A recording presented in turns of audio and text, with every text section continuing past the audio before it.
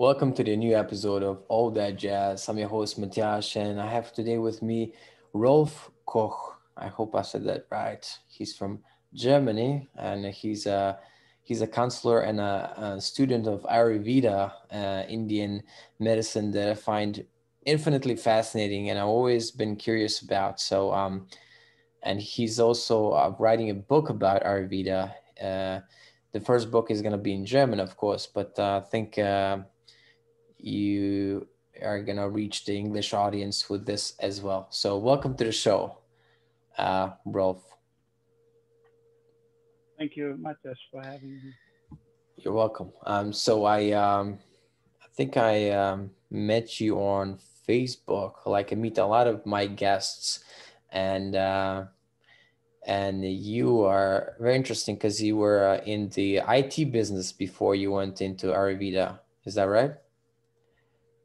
That is correct for most of my life, my entire career, Yeah. So until y- 6 years ago. you were even like a vice president of a company. Is that correct?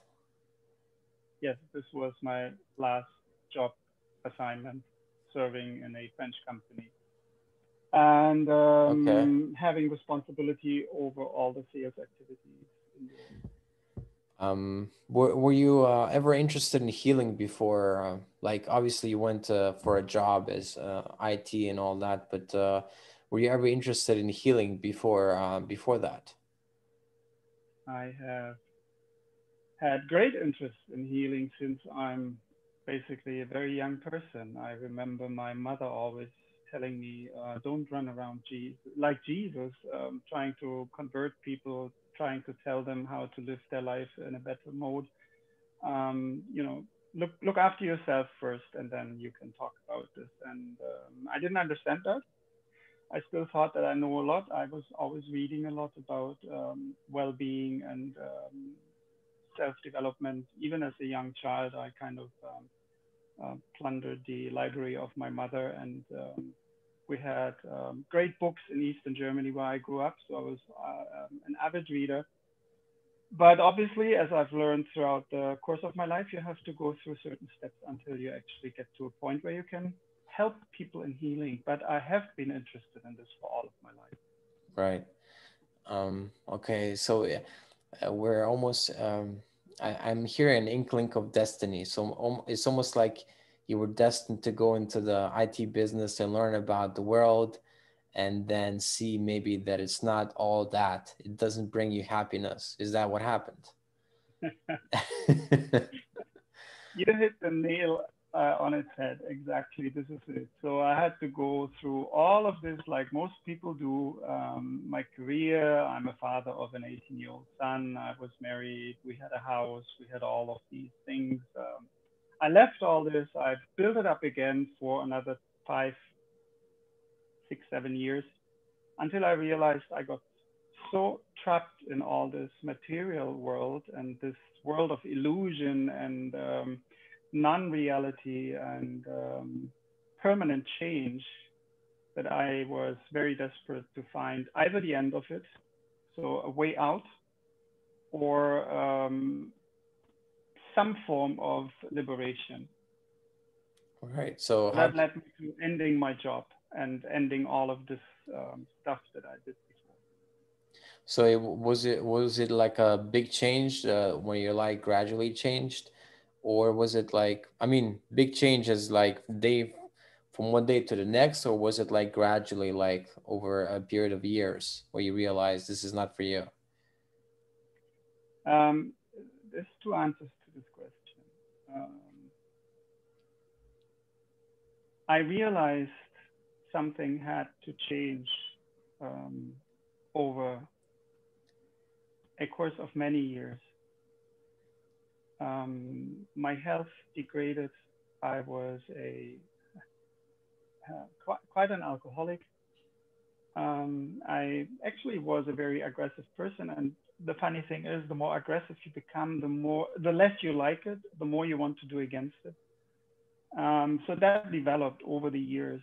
But the actual change that happened in my life and that turned everything around happened just over something like 6 to 8 hours, very deep meditation on one day. It was the 28th of December 2014. So was it um,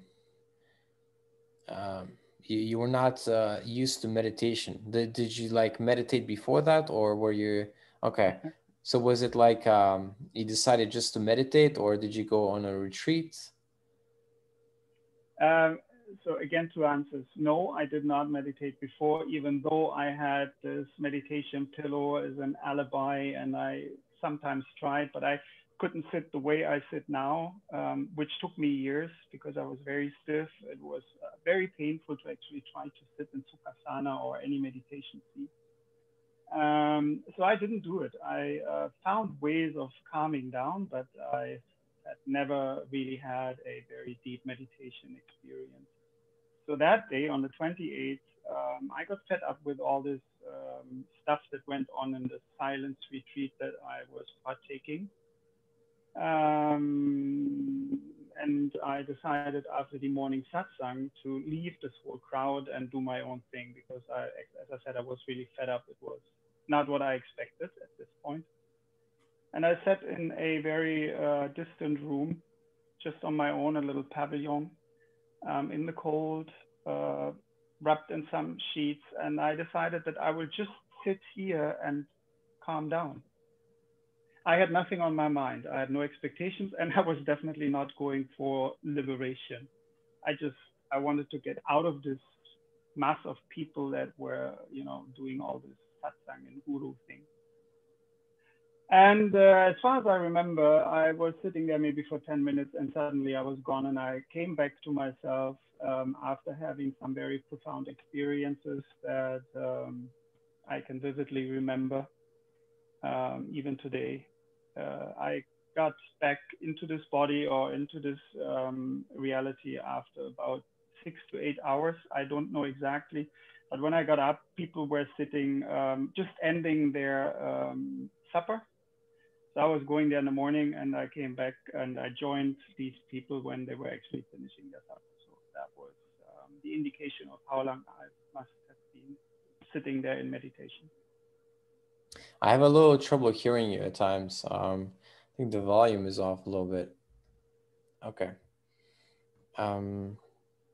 So you were basically you were there the whole you were meditating for a few hours, and then it's kind of like you had a spiritual experience, and you were like almost like blissed out or passed out, or what happened? What do you think happened?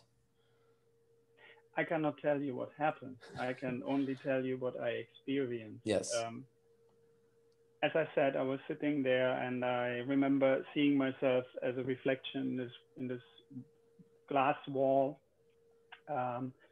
And I remember the thought, it looks really funny because I had those yellow blankets around me. And I said to myself, oh gosh, you look like a little Buddha sitting there.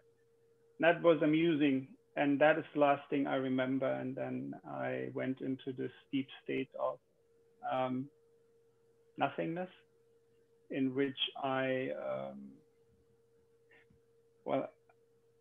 not sure if I should describe it It's fine. as I remember it, but it was a very blissful state. I experienced a lot of things, but the most profound experience that I had is that I realized I am that.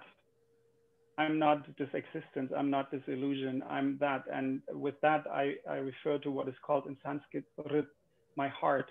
This is where I am. And since I am that, I'm everything. And I knew this. It was a revelation. I didn't doubt it. I never questioned it after that. I just knew I'm everything. I'm connected to everything. Everything is connected to me. And it just underlined everything I've learned, even as a Buddhist many years before, that you cannot act violently towards other people, nor to yourself, because you're all one. So if you don't want to hurt anyone, you shouldn't hurt yourself first, and then don't go out there and hurt neither plants or animals or anything that is a sentient being. And this again brought me back to this whole theme in my life. You want to actually heal people, which is not doing Reiki or advising them to take some herbs. It's basically helping them to get into their heart and find what I found. That's total healing. Once you know this, once you realize this, whether you call it Brahman or whatever you call it, you're actually healed. Hmm. So, did you do Reiki at one point as well, or? I got my first initiation in 2003 while I was still living in Cyprus. And when I came back to Germany in 2005, I think six, seven, and nine, I did three other initiations, becoming a master, Reiki master. I'm also initiating people, and well, I'm doing Reiki ever since. And it is But so Reiki another, came sorry? before the spiritual experience, Oh, in other yes, words. definitely. Yeah, yeah. This was always on my path. There is massage practitioner, there is nutritionist, there's all this stuff that you need to learn to help people to get better and be more focused and more conscientious about what they do in their lives.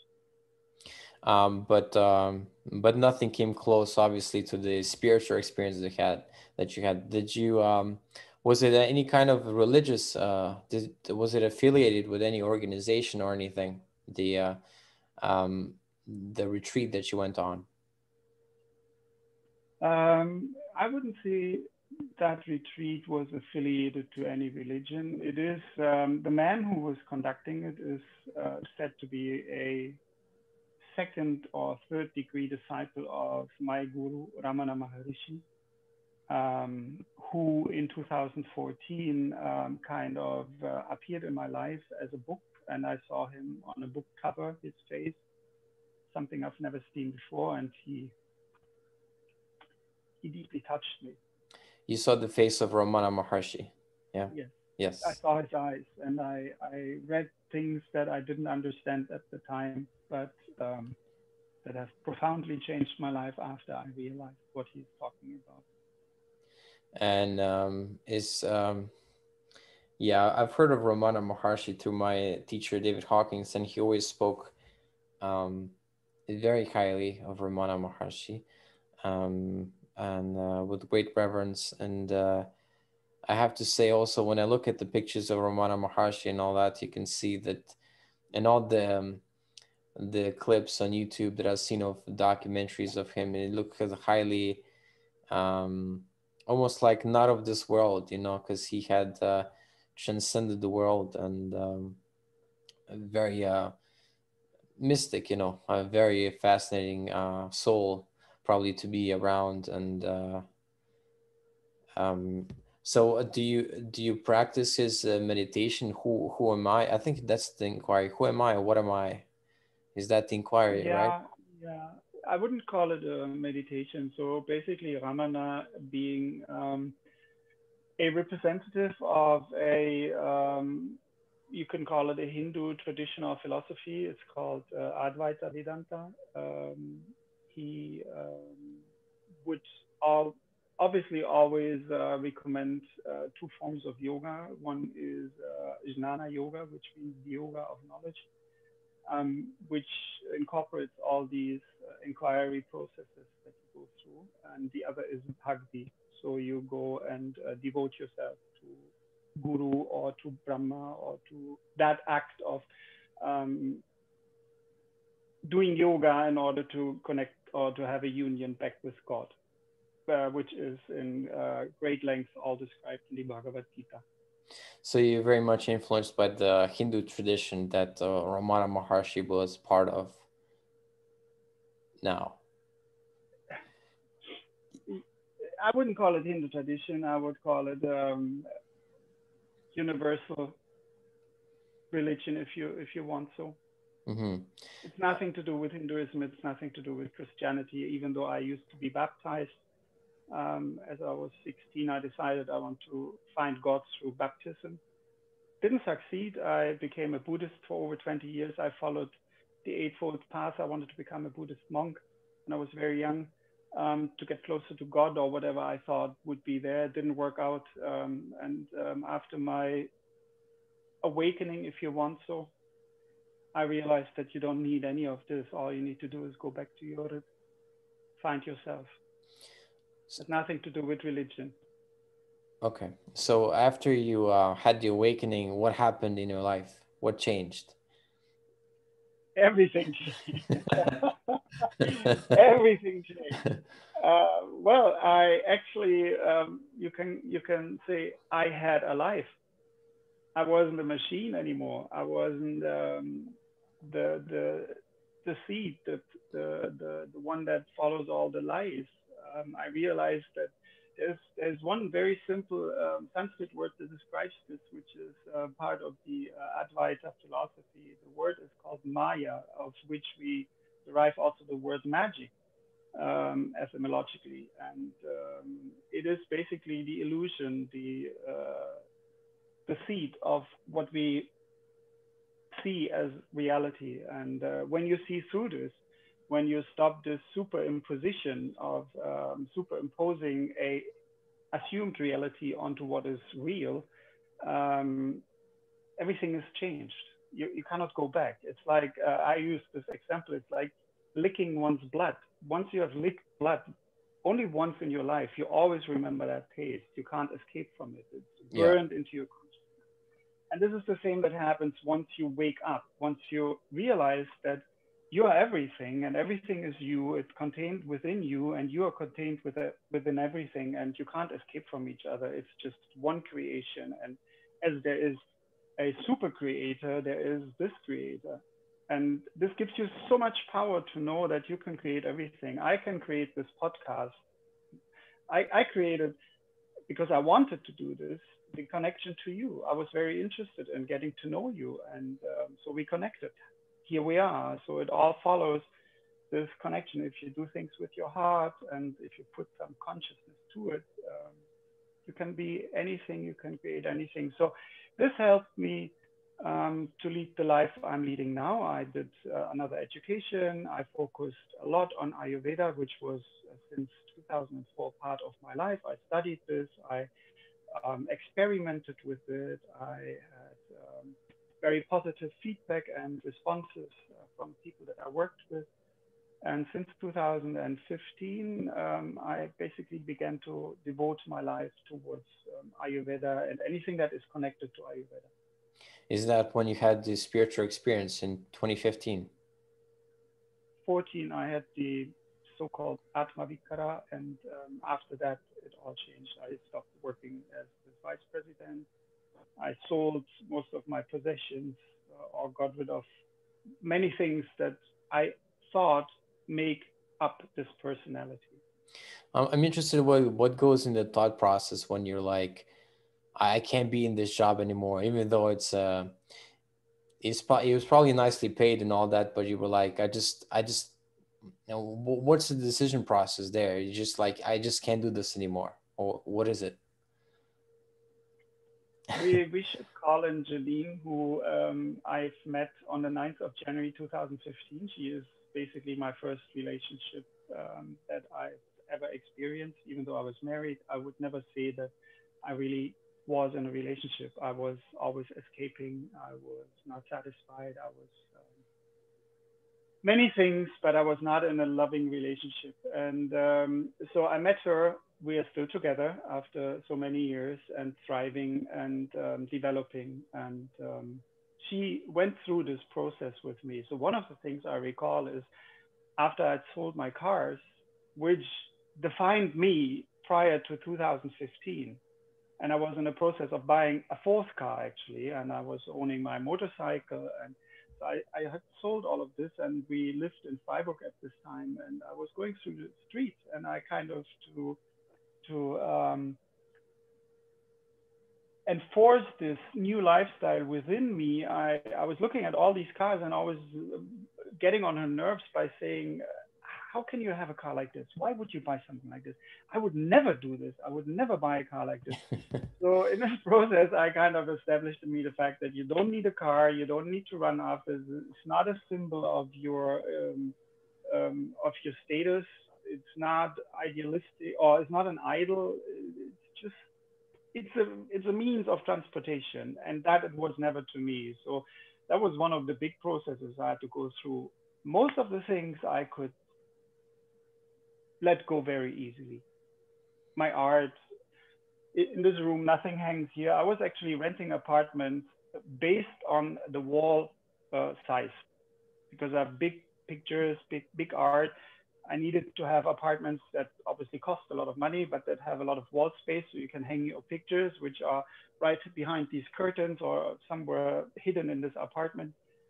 I could get rid of all of this. I didn't need that anymore. The Mm-hmm. only problem that I had was a physical. I was not able to drop my alcohol consumption from one day to the other. That took me a long time. But you did it without, because I know a lot of people they're in the 12 steps and all that, but you did it without, you did it based on following the spiritual practice, basically. Yes, and also common sense. I'm advocating Ayurvedic lifestyle, and that meant for me to clean up my mess. So I don't take any drugs or consume any substance. I had to stop drinking alcohol, and actually after a while I found it disgusting. I don't like wine anymore. I may take a spirit, especially when I go to your region. I take a little to, Slivovitz to the or something to the sweeter. Balkan region, yeah. Yes, which I very much love to go there, and we have lots of friends there. So, but apart from this, everything is gone. So my whole physical body is clean as good as I could clean it. Because I think if you want to be a tool for healing, as which I consider myself a tool, having this knowledge, having some abilities, then you have to be pure. You have to be clean. What do you think about, no, what does Ayurveda think about the consumption of alcohol? I imagine it's only a tiny bit, maybe wine. That's what I imagine it to be. You find throughout the text, namely in the Charaka Samhita, for example, preparations for alcoholic beverages. Usually they are some form of wine, but obviously it had always been known that it is a very dangerous toxin, and it has never been proposed to be something used for pleasure or enjoyment. It is either for medical purposes or it is recommended only in very small dosages.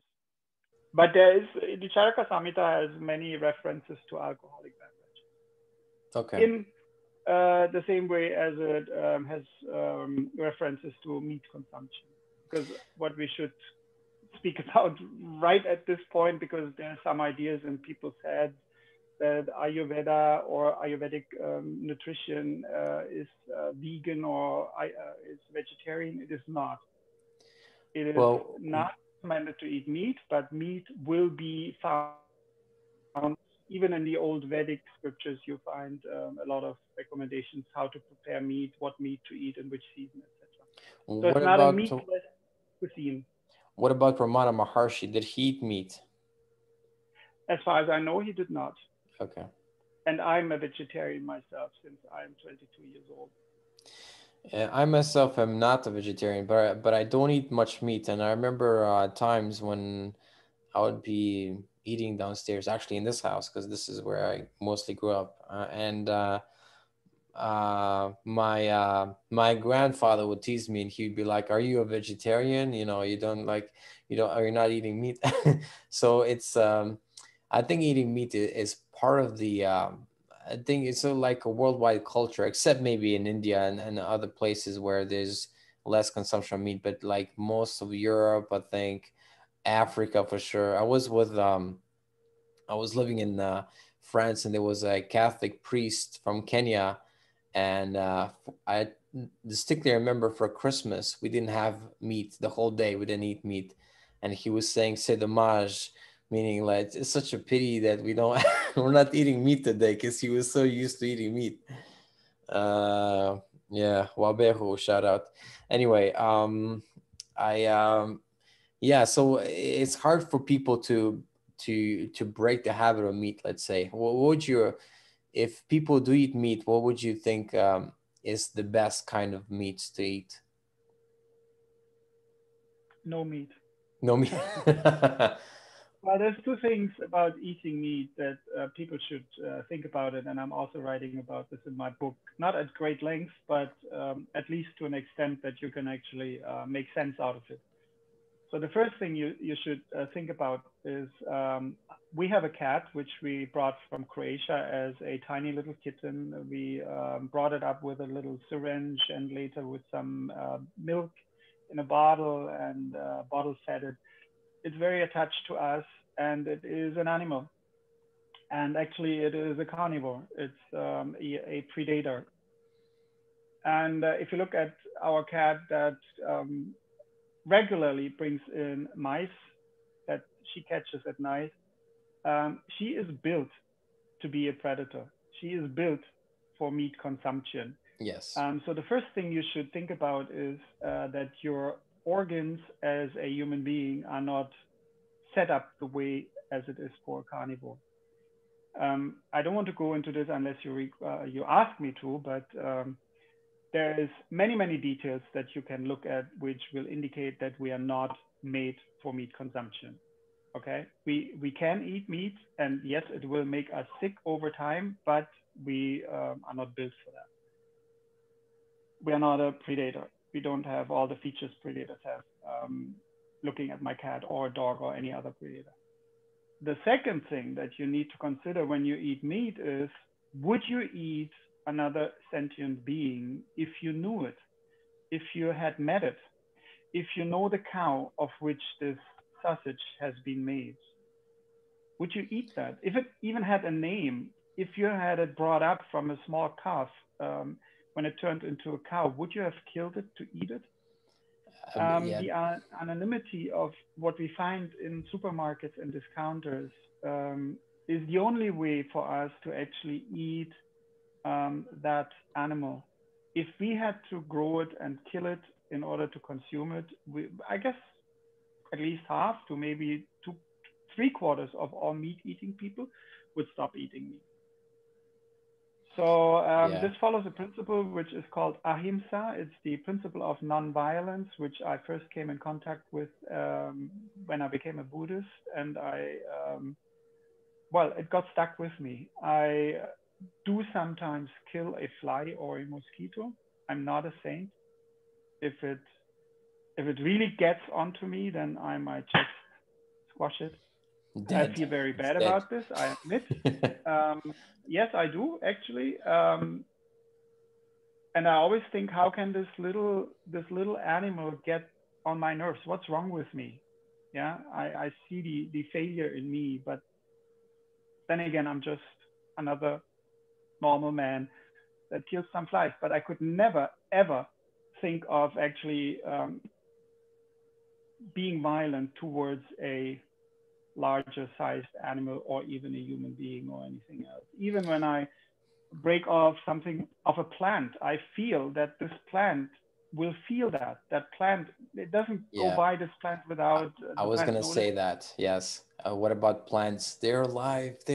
They must be on some level aware that they're alive. I don't know if you're aware. There was a famous experiment done by ex-CIA guy that hooked up, I think, almost like a lie detector or some kind of detector on a Yes, plant, I know the and the experiment. plant knew which guy it was because there was several guys, and one of the guys uprooted a plant, and the other plant, there was two plants, and the other plant was able to identify which guy did it. Yes. I thought it was amazing. Yeah, very, very interesting experiments prior to that one that you referred to, done by Russian scientists in the, I think it started in the 50s, but very, very many in the 70s. And not only do plants communicate through the soil, through their root system, but they also communicate through pheromones through the air. So if you harm one plant at that point or at that place in your room, it will then be able to tell another plant in the other on the other side or in the other corner of the room that there is danger approaching. Wow. Some case that you find in certain trees in Africa, when the giraffes approach, the trees fold on all their leaves so that only the thorns stick out. Wow. So the giraffes are eating on one plant, and all the other trees in the surrounding are actually hiding their leaves. And that is done through pheromones. So plants communicate, which means it's like a fly. If it can sense danger by me approaching with my hand and it goes off, then it must have consciousness. And the same is true for plants. They have consciousness. And there's the big dilemma. If I don't eat animals, but I eat plants, am I now allocating or requiring bad karma, or what is wrong? I've pondered over that for many years. I do have an answer if anybody is interested, but Go ahead. it is a very ambiguous question. Yes. I would say myself for the plants that they perhaps I don't know if you're aware of Rupert Sheldrake, but he says that plants they have a morphogenetic field and the same like school of fish because they move as one, and it's not.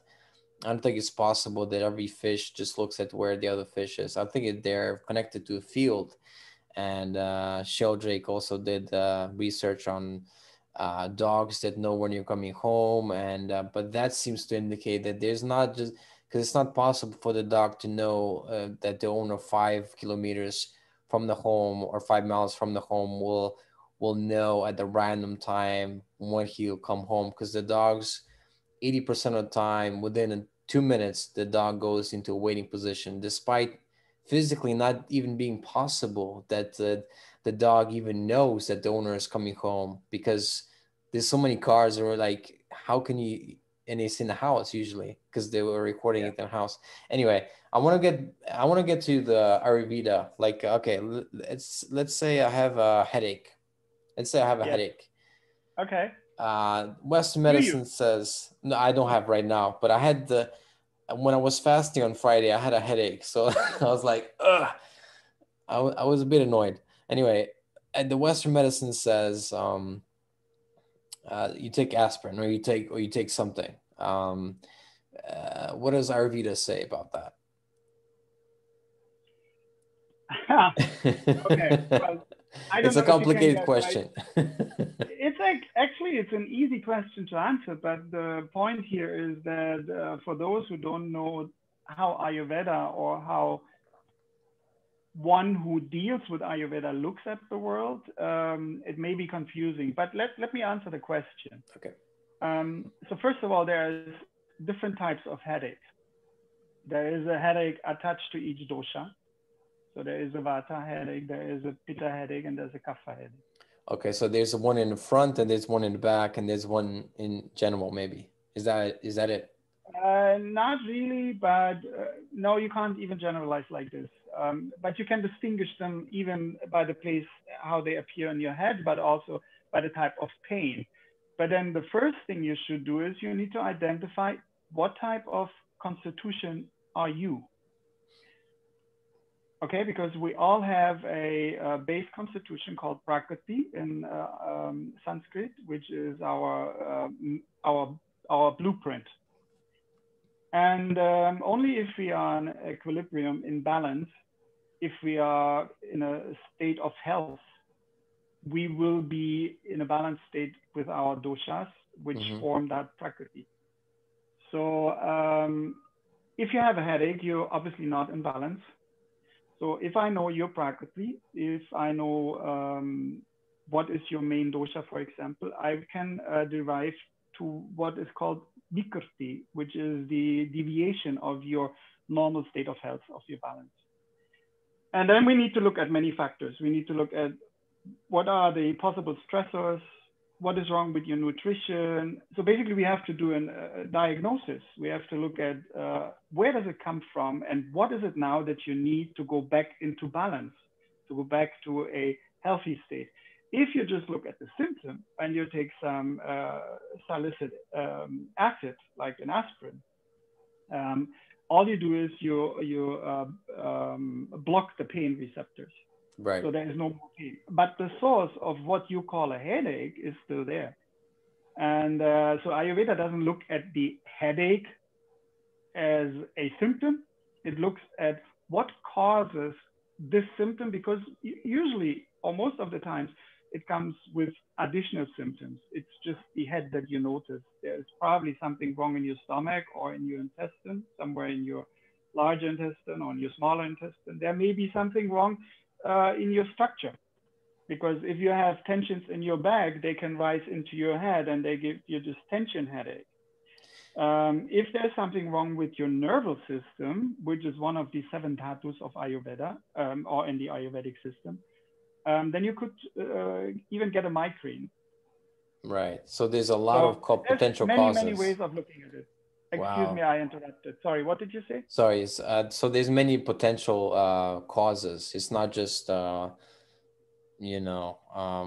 it's very complicated. You have to narrow it down to what exactly is it, and then fix the source of the problem. Yes, yes.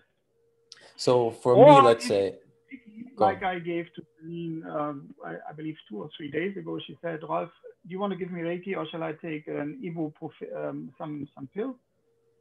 I said, well, obviously I give you Reiki. And then Reiki has a different approach. Reiki is as an energy treatment.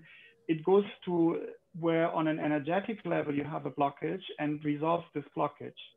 So that could be either structural, it could be your muscular system, or it could be something else in your body. And Reiki usually resolves this. So like 10, 15 minutes after that, the headache is gone.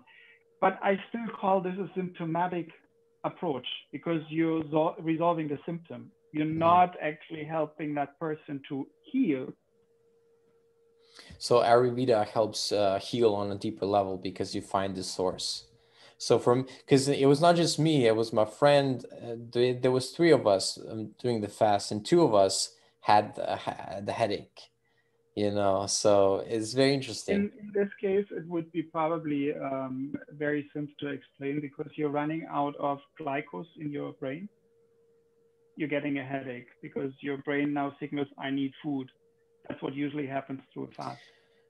Well, what happened the second day? I woke up and I was feeling great. I was feeling better than the first day. I was like feeling I could probably go on to do maybe 3 days, but the first usually when I did the fast, the first day was the hardest.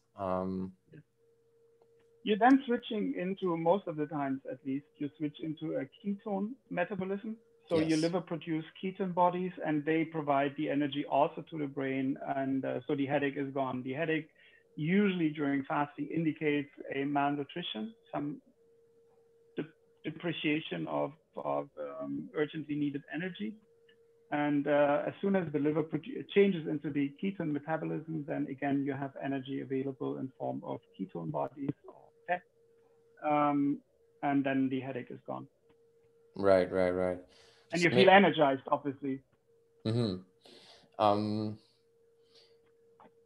Okay, so tell me about the book, because you're writing the book, and obviously it is your work, and you're writing it in German. But what other elements of Ayurveda is that people don't normally know from the West? Because me, looking, I've never tried. I would love to try. Go to Ayurvedic practitioner and try it for myself, because I like to try things hands on, and to see how it works and all that. I've tried different healing modalities and all that, and I think when people try for themselves, they can really know how it really works when they see the difference in their lives. I think that this was pretty much anything. So what do you think in Ayurveda that most people in the West do not realize?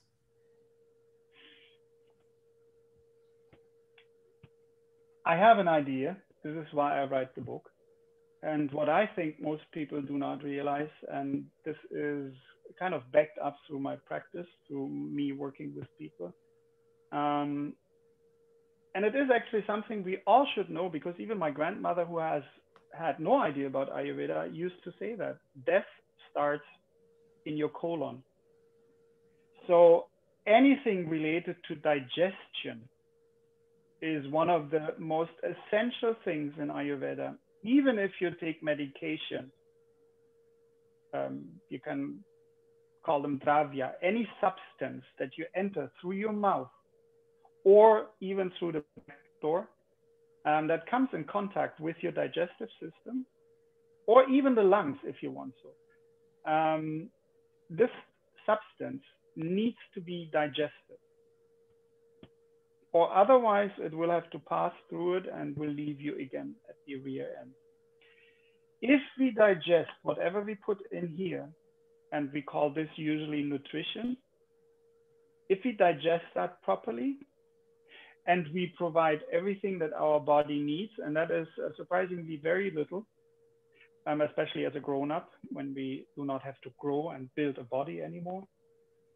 If you provide everything we need and we digest it properly, and there's the trick, we need to learn how to digest properly, then we will be until the end of our lives, and there will be an end, obviously, Obviously. at a given time, and it can be very painful. Let's cut out all the accidents and things that happen through outer sources. But if death has to occur, which it will at some point, as a natural phenomena of this body, then it should be a very pleasant path towards that, and also a pleasant experience. We are not forced to die in pain, suffering.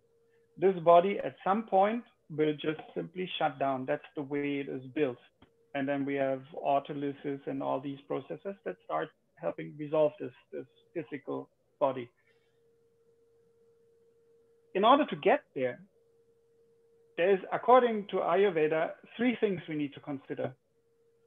Ahara, which is nutrition, Nida, which is sleep, and Brahmacharya, which is, I translate it as a conscious, or let's call it a conscious lifestyle.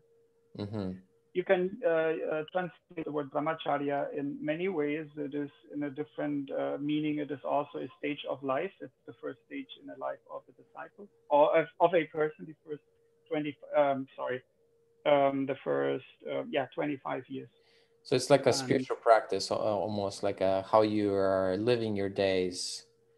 Yes. Mentally. Now, how you live your days in Ayurveda is called Dinacharya. Okay. We have the word again, which is the routine. It's the daily routine, Dina for day and Charya for routine.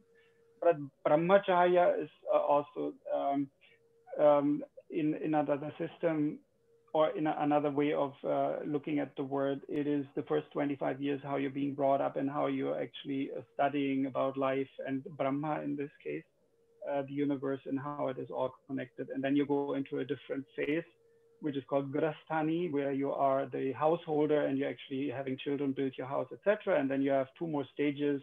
The latest will be Sannyasi, where you actually devote the last 25 years of your life towards God, exploring God, getting close to God.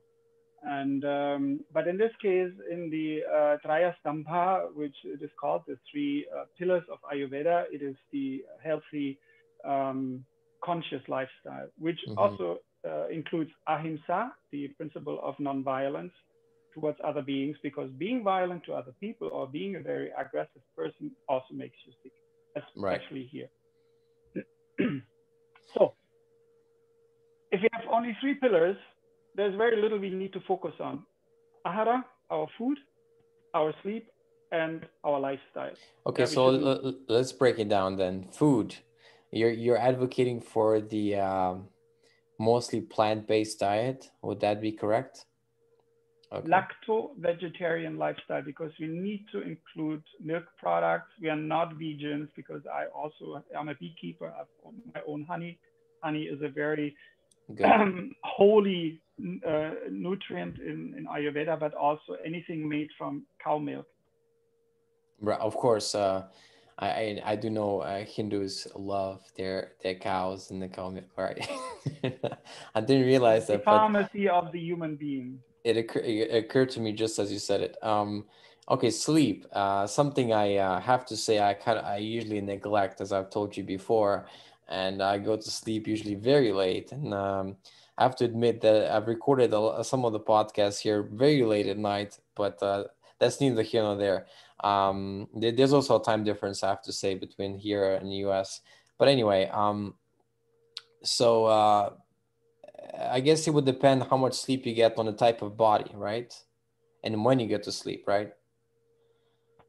Um, if I understand your question right, then you're asking is the the time you need to sleep and also when you go to bed dependent on your constitution. Yes. And yes, it is.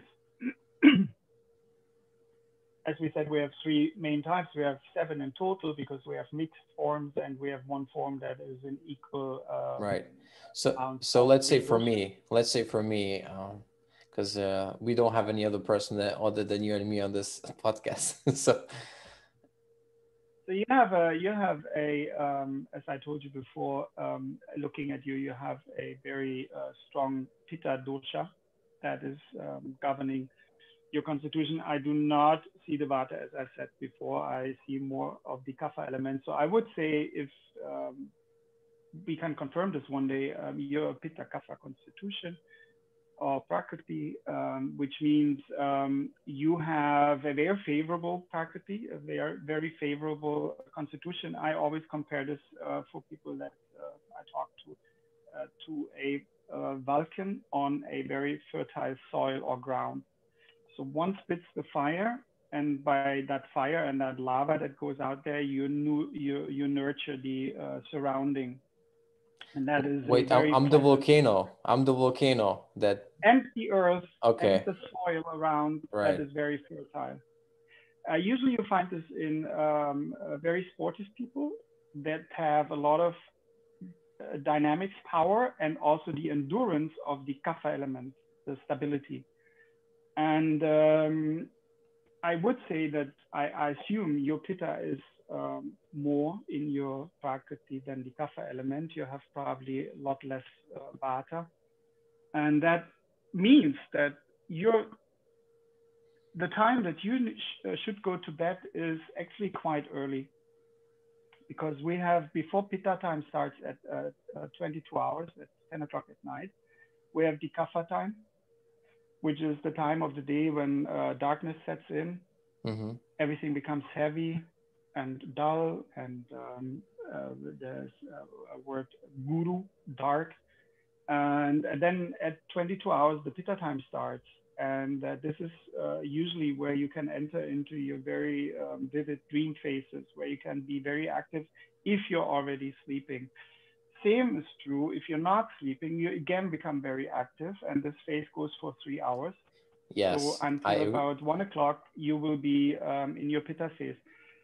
If you go to bed when night falls, which will support your kapha, because if you stay up at that time, your kapha will rise again. That is actually favorable for you to fall asleep because it will make you tired, like in most people. What is kapha again? And Sorry. What is kapha? kapha is the earth and water element. It Okay. is the Okay. heaviest of the three doshas. And so it is moist, it is heavy, it is dark, it is solid. And this is what happens at night. We become heavy. It becomes dark outside. We really want to go back inside. We pull ourselves together towards the inside. And if we are active, because like you are pitta, you're steaming, you have a lot of dynamics, you have a lot of activity, and you don't calm this down, you overcome this period until 10 o'clock, and then you're really awake. You're Yes. really in your element. That is true because I've experienced sometimes at 10 o'clock, sometimes at 11, I'll be kind of tired. But then at midnight, 1 o'clock, I'm like alert. I'm like Yeah, ready to go, man.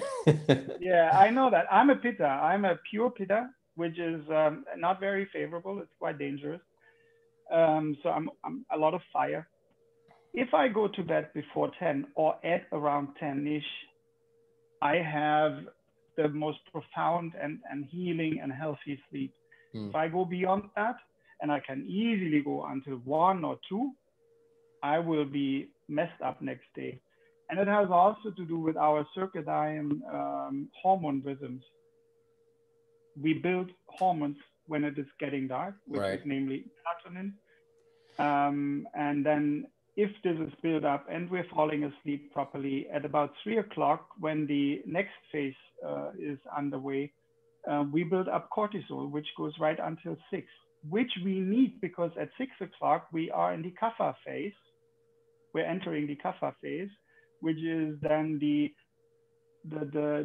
day rises, we're coming out of the darkness. So we need some hormone that actually brings us into motion, and that is cortisol. We fail at night to go to bed and we interrupt this cycle. We are not building the cortisol, and this is what we usually experience also, especially in severe conditions like depression.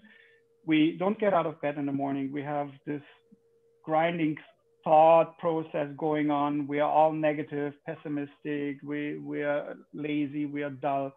I've experienced that. Yes, I've experienced just being in bed and on my tablet for sometimes a while, but it depends on the day, though. Yeah. But I never connected it to sleep. Oh yes, no. You can connect it to how you go to sleep. Right. At what time you go to sleep, and then what will your sleep look like until you get up. So again, looking at various types, and there's a lot to say about sleeping. It's a smaller chapter, but I have an entire chapter just on sleeping, because there is also things that if you can't sleep, if you find it very difficult to go to bed at, let's say, 10, then there's certain things you can do. One of the easiest things you can do is make yourself a golden milk. And the spices and the way of the preparation of that particular milk is actually going to help you to fall asleep. To actually, again, rise the kapha, rise that heaviness in your body, make it dark, make it dull, and then you just sleep away. Is there any 3 body types or any combination thereof of the 7 that likes to go to sleep late, like past midnight? Yeah, pitta. Pitta. So so you said I'm a combination of which Pitta, one? kapha. Oh, Kapha. that's why. Okay, so I'm a combination of both too. Okay. Yeah, since we didn't start by explaining this, each of these 3 doshas or the mixed forms inherit the properties, or in Sanskrit it's called guna, of that particular element or the 2 elements that actually form this particular dosha. So if we look at, we have mentioned it before, kapha, which is the heaviest, it is built of the 2 elements, earth and water. In Sanskrit are called bhuta or mahabhuta. Right. So we have a very heavy element, the heaviest actually, which is formed a lot of by carbon and many other minerals. And we have water, which makes it sticky, moist, heavy. Like think of a block of what you use for pottery, soil. Right.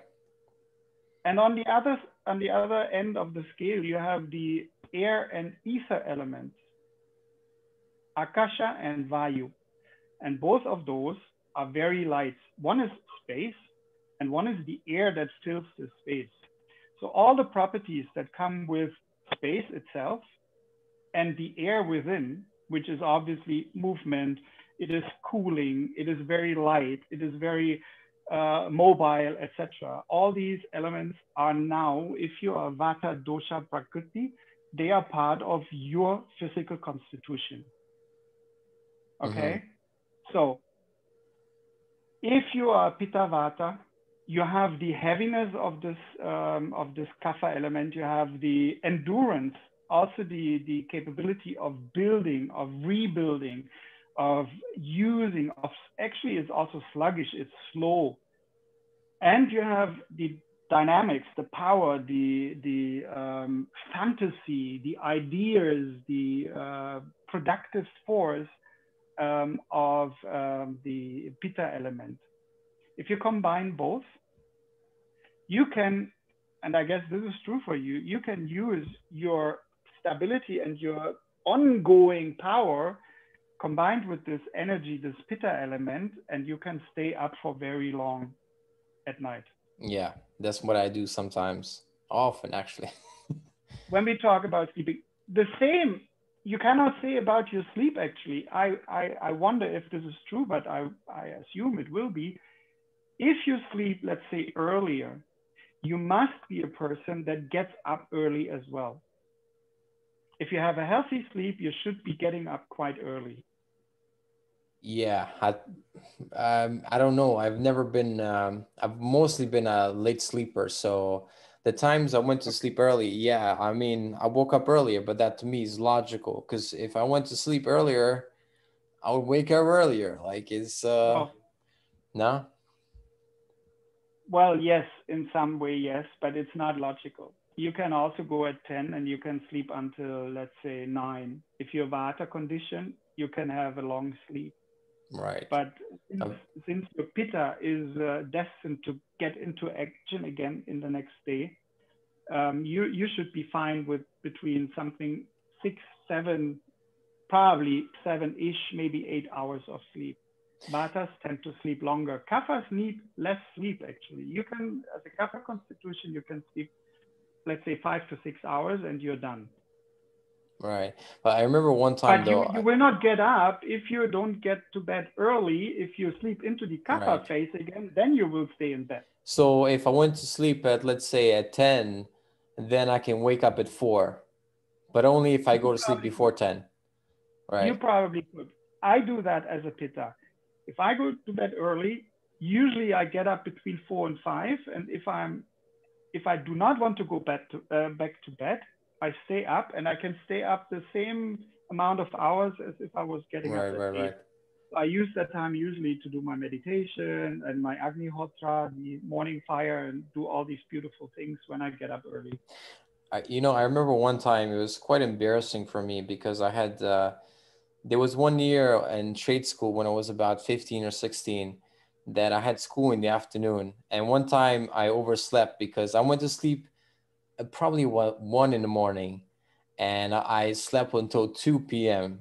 So I slept, for some reason I slept 13 hours, and then I told the truth. I said I overslept, but it was I came like 2:30 or something. But it was funny. And you would say that is because I went to sleep late, so that's why I needed longer sleep, basically, without the alarm clock, right? Not only that, there may be some activity Right, that right. you did before that Okay. were very exhausting, and Uh, but I well, can give you only the guidelines. What you what not even what you should do. I tell people what I have learned, what I've experienced, and what the scriptures say, and what common sense tells us, and even modern science. right. And you choose.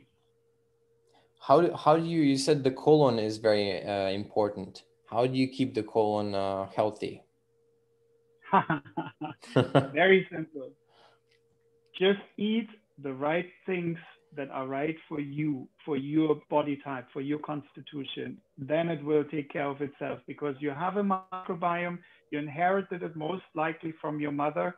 So that is a microbiome that goes back centuries because it's always been with the mother of the mother of the mother of the mother until your mother. And then you got it when you get, usually, when people come out through natural birth. It's very different when you are a Caesarean born baby, but you get this microbiome. It enters your system and it will stay there, and it will either thrive or it will suffer. Wait, If why you is it so different on Caesar born children? Because they still grow up like 9 months in the mother. Yes, but in there is totally clean. It's how's it called? Sterile. It's a sterile environment. Right. So the moment the baby goes through the birth channel, head first, the entire vaginal and anal microbiome that is there at this point in time enters through nose and mouth into the body. It comes into your lungs, and it comes into first of all, it stays in the stomach. Uh, There's certain bacteria that get in there and that prepare the grounds. And then slowly, slowly, with food and the first thing with your mother's milk, there will come bifidobacteria and all these kind of bacteria that actually start forming your microbiome. Wow. I don't know if I wanted to know that much information. That kind of grossed me out just a little bit. Yes, but that's how you get to the Yes. bacteria that actually enter your body.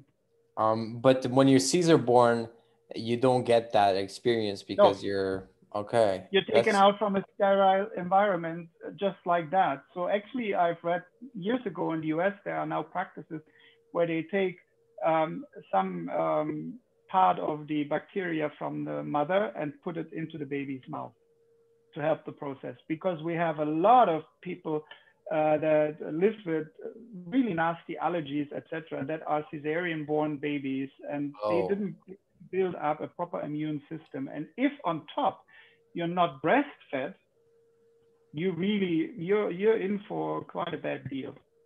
right. Wow. I never connected that to health problems. But Oh yes, you have to, you're saying definitely. cesarean born babies and babies that aren't fed breast milk are actually more disposed to allergies and all kinds of health problems. There's not only studies. I know people, and you may know people that suffer this destiny. It is just like that because it's the non-natural way of birth.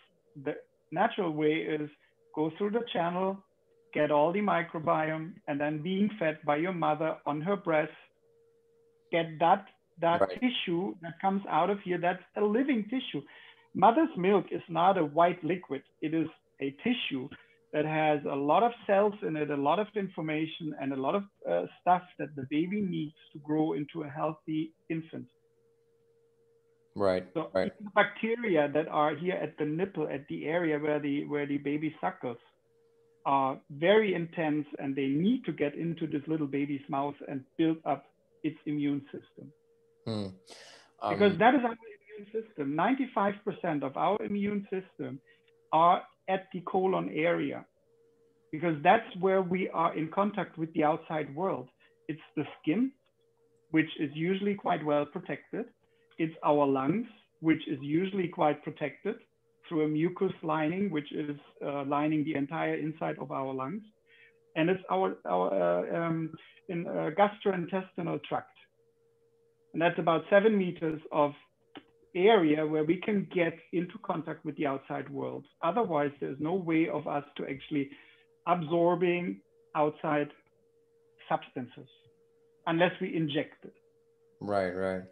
Um, so, would you recommend that people look up online which type they are to see what kind of foods? Because obviously, you said the food that you have to eat is dependent on the type of body that you are and the microbiome of your mother. Now, to know both of those two, you probably need a Ayurvedic practitioner and how they know what the microbiome of the mother is. Do they have to study like what the like constitute like you saw my constitution to see the constitution of the mother, or how does that work? How does the practitioner know? The microbiome that is settling in your colon has nothing to do with, well, actually it has, but that is probably extending the frame of our conversation. Right. We have actually three enterotypes that we can identify, which are related to our prakriti.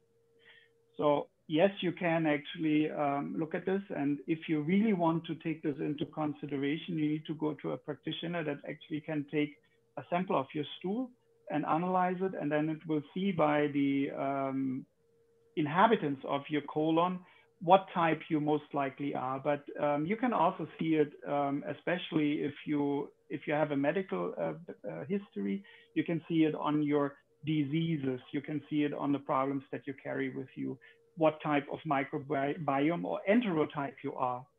Yes, because we're Right. talking about thousands of organisms, and we don't know the exact ratio of how they live together. We can never say. Even if we do an coloscopy or anything like this, we cannot see this because they're just too minute. We cannot analyze stool and have a very solid understanding of what is going on, because mostly we get only what is in our larger intestine. We don't see what is in the aerobe, in the former, in the earlier part of our intestine. But we can look at the mother, at her constitution. We can take certain assumptions, but we can definitely look at your constitution and know pretty sure what it is that you should eat. And this is very simple. Why can we be so sure? Because we are talking about thousands of years of empirical knowledge. We're not Mm. talking about a science that is 200 years old. We are talking about thousands, millennia of empirical knowledge. So we know if you are a Pitta constitution, then this is not the food you should eat, but rather eat that food. So don't eat beetroots or don't eat carrots, rather eat juicy, moist, simple vegetables such as zucchini, for example. You shouldn't eat a lot of cabbage vegetables. You could eat broccoli, but most of the pittas know that broccoli will lead to noise. Yeah, digestion So, issues. Yeah. so then there is, if you know that, then there is a lot of things that you know that you can actually eat. Now, what we also know empirically, because our microbiome is also known for thousands of years, there's not only words that describe it, but there is also an understanding how it works. And that is given in the scriptures, which are at least 3,000 years old, and this knowledge already existed thousands of years before that. So we know that if we eat certain vegetables, if we follow certain eating rules or habits, we will strengthen our microbiome or we will weaken it and we will get sick. Compare this and combine this with your dosha, which is the physical constitution. It's nothing to do with the inhabitants of your intestine. You know exactly what a person should do if he shows certain symptoms. Right. And that is always based on your constitution. That's the first thing you need to know. And that's what, apart from certain other things, there is a whole diagnosis process in Ayurveda. But the first thing that you need to know is what type of prakriti does this person have? How is it deviated today? What is status quo?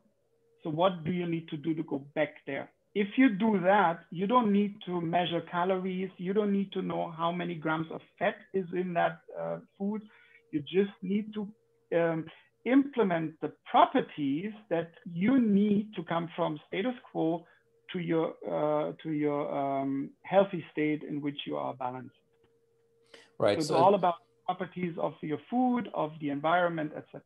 So would you say it's not enough to, because a lot of people nowadays are going vegan or vegetarian, and while that is maybe an improvement over whatever they were eating before, it is, some people are not eating, like they might be vegetarian, but they might be eating a lot of, still stuff, processed foods, that are vegetarian or whatever. And would you advise to do? Seitan, tofu, all this stuff, Yes. soya products, not good. No soya products. And I read that In soya moderation. are estrogenic anyway, so it's not good for guys to no good.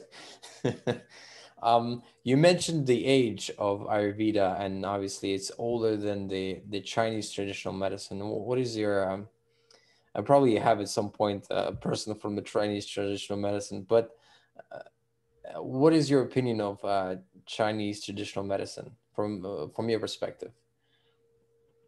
My opinion is I have a very high opinion. It is their culture. It's China. It's billions of people that live there, and that unfortunately, I guess a little more than it is true for India, but they follow still their system, even though they also have allopathic medicine and all this modern crap, pardon me, but this modern stuff that we see in many parts of this world. But first of all, I believe that TCM derives from Ayurveda, like the very ancient Egyptian medicine, all the Greek medicine that is highly influenced, the Arabic medicine, etc. Most of the medical systems that we know today seem to have their basis, their foundation in Ayurvedic medicine.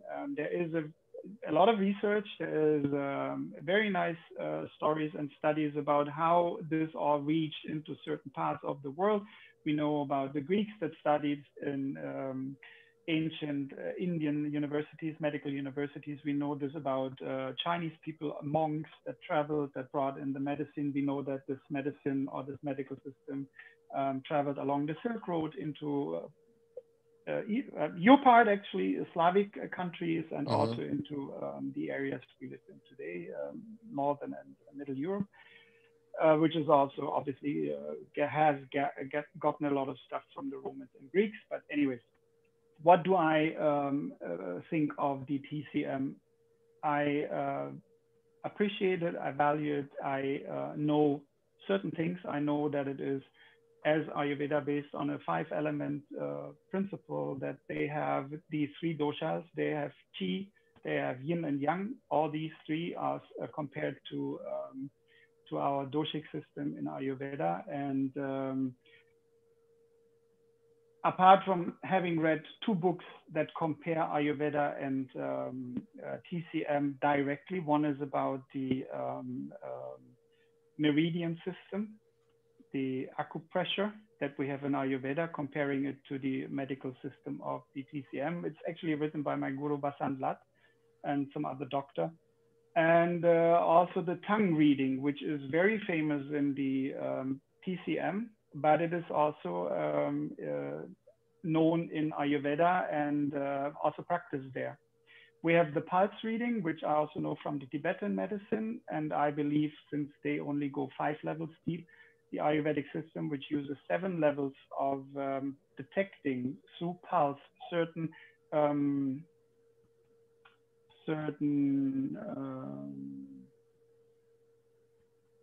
indices or certain how do you say this in English? Indications Right. that your body, through the pulse, through your bloodstream, that is, as far as I know, by comparing the systems, a lot more elaborate. There is a huge pharmacological system in the TCM. I have only 3 books on that. I have several books on the Indian system, obviously, but that is a lot more elaborate on the TCM side. Right. But I believe it has to do with the fact that Ayurvedic medicine, or practicing Ayurvedic medicine, has been prohibited in India by the English Authorities, the British Empire. or Yeah. authorities, yes. And only in the last few decades, it has been rediscovered in India, and a certain Vaidya families obviously survived this repression or suppression, or what it is called. But what didn't happen is that a huge body of modern scientific work or studies that exists in the TCM hasn't been done in the Ayurvedic system. It only started a few decades ago. And so Ayurveda lacks the so-called scientific proof that we find in the TCM. Right. Is there a school that combines the Western medicine with the Ayurvedic medicine, where you can learn both, like a dual degree of, a doctor that could be get a education in both the normal medicine and a bit of Ayurvedic medicine, and maybe even Chinese medicine, since they're I'm not aware of an institution that does both. I know schools in India that teach Ayurvedic medicine, and in the West, it's usually the way that you are a modern medicine doctor. right. You have an MD, and then you specialize in Ayurvedic medicine by adding by studying and adding this to your practice. In Germany, you can actually do this, but as far as I know, and I have to correct that, but you're not allowed to practice Ayurvedic medicine in Germany, even though you may have a doctor's degree and an appropriation as a doctor. Yeah, because the license, they don't give the grants or whatever. They don't give the permission for you to practice that. No. Right. It's not a recognized medical system in Germany. What do you think is the chakra system featured in? Because I know the Hinduism and Buddhism also has the chakra system. Is that in any way in the medicine itself, in the Ayurveda? Yes, of course, because we are not talking about just the physical body. Ayurveda is far more than, first of all, it has 8 schools or 8 um, areas that it deals with. There's also pediatry and there's the psychological aspect. Um, Wow, this is quite elaborate. So it's a whole medical science and system, of course. when can we expect your book? Maybe I'm putting you on the spot here, but No, you don't. I was uh, saying publicly that it will be ready in summer. It is not. It is a lot more than I thought it would be to write. Actually, writing a book is, I guess, not so problematic because if you know what you're writing about, you just write it. But then what becomes very tedious is to actually go through and make sure that the style is correct and that you reference the right stuff and whatever. So I have my book, but I need to actually work on it. I need to edit it, and that takes weeks. Actually, it takes months now. And so I guess um, the day it will see the light is going to be late autumn, winter. okay, okay. Well, But I want to come back to your question about the chakras because when we practice Ayurveda, when we look at Ayurveda, we need to look at 5 sheets of this body, and there is an energetic body that is surrounding this physical body, and that corresponds with the physical body and the outside world through the 7 chakras, the 7 main chakras, and also minor chakras on our body. And this energy sheet or this energy body is called pranayama, mm-hmm, made from life force or life energy. Um, and the interesting thing about these chakras that some people just dismiss as some spiritual nonsense or I don't know, stupid idea. The interesting thing about this is that we have, as part of our endocrine system and our nervous system, a exact, what's the word for this? A counterpart on our physical side. We have in our endocrine system, oh, my cat is coming, a reflection of the chakra, and we have also a plexus, a nerve area in this area where we have our chakras. Mm-hmm. So this shows that the physical body, the gross body, needs to communicate. There's Nala. There you go. Needs to correspond through the energy sheet with the outside world, and this is also how it communicates with us. And if we have blockages here, we usually find that the blockage may be in an outer shell, in an outer body of ours. It could be manomaya kosha, the intellect, not the mind body. It could be the intellectual body, or even beyond that. And it always goes from the outside through our chakras in here. So for example, if we have a problem with our thyroid, in most cases, you find thyroid problems. Well, basically, I have found a thyroid problem. It could be even a Hashimoto disease in depressed women. And what does it mean?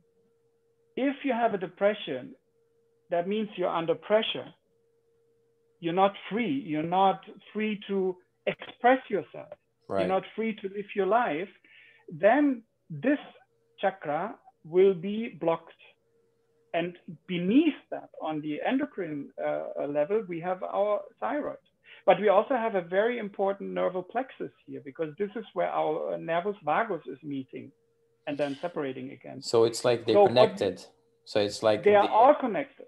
So it's like if you have throat chakra problem, then maybe you'll have also the physical manifestation of that problem, or the You mental, said it absolutely right. right?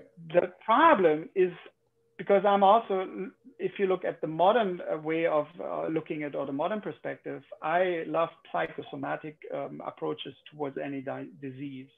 So I believe psyche, some subtle energy, some subtle problem that is not connected to our gross body, um, causes our gross body to react. So the Something problem from is on the outside. outside, comes through our chakra, which is blocked, which doesn't work properly, into our body and causes a problem here. Now, the allopathic doctor goes to your thyroid, gives you some L-tyroxine, Some thyroid pills, supplements, yeah. exactly, thyroid supplements, but he does never look at the psychological or mind or mental or energetic problem that is outside there. So for me, when we look at the chakras, we look at the gates from our subtle bodies into the gross, the material body. And So we you're have to saying, always consider them. so are you saying that also from the energy in your environment is also affecting your chakras? It's not just your spiritual state. So if you're spiritually Absolutely. not strong enough, then all the environments are going to be affecting you all the time. Absolutely. Absolutely. Right. Yes. And we presume that Ramana Maharshi was beyond that level. He was beyond the to be affected by the world, because I believe Not his, at will, Matthias, not at at will. will. Because there are many stories about him. There's a very famous story that pretty well depicts that he could also be a very normal human. He was responsible for the kitchen. It was his ashram, and he was a person that didn't like to throw things away or that waste things. he grew up and he lived with very scarce resources. Also to feed himself, he depended on many years just on one single woman that actually brought him leaves and stuff to feed himself. And so, especially the kitchen was an area, as far as I remember hearing and reading about it, where he was a very human being. And when the cooks wasted anything, for example, they did something in their kitchen and they dug it into the ground. Next day, Bhagavan would go there and find it and put his stick on it and then go back to the kitchen, take the cooks out there, showed them what they did, and he was scolding them. Is that the right word? He was Scolding them, punishing them. scolding them. Yeah, Yeah. yeah. So at will, he could be a very strong personality as well. So he was Sure. not entirely gone to the other side, as if you want to put it. Right. Well, even Jesus got upset that the money changers were in the temple, and he Exactly. and but that's I don't know. I think there is a place for a righteous kind of not an indignation, but a righteousness that's you're doing something wrong and all that, and then people misconstrue it as something else. This is your tea, I guess. Yes, this is my thing. um okay, lastly, I would like to, so what would be your advice in general for people that are struggling with something to do? Would you advise them on spiritually, or would you advise them to, what would you advise in general people to do to get better health or have more happiness? Because I believe that would be your goal, right? Well, your question was, what would you advise to people that are struggling? Yes. That is a question I'm not entitled to answer. I would, if I know what you want to hear or what you're asking. Um, there's so many different kinds of struggle. So the first thing you need to identify, what kind of struggle do they have? Okay, let's say spiritually. They're living their life, they're earning a lot of money, but they're empty inside. They don't have. Oh, I can relate to that. I know. That's why I asked. So Okay, so what would I advise to them? The first thing I would, from the bottom of my heart, I would, anyone out there, not even just those that make a lot of money like I did and that get desperate because they don't move on in life or in their spiritual development. The first thing I advise them is to go and find a teacher. Here's the trick. When I say go and find a teacher, I don't mean for them to travel to India or come and knock at my door or something like that. Not at all. It can be a book. Find yourself a teacher. That is my teacher. She is lying at my feet and she's just so peaceful and happy. Yes. Look at your cat. Look at your partner in life. Look at your children. Any pet. A colleague in your workplace.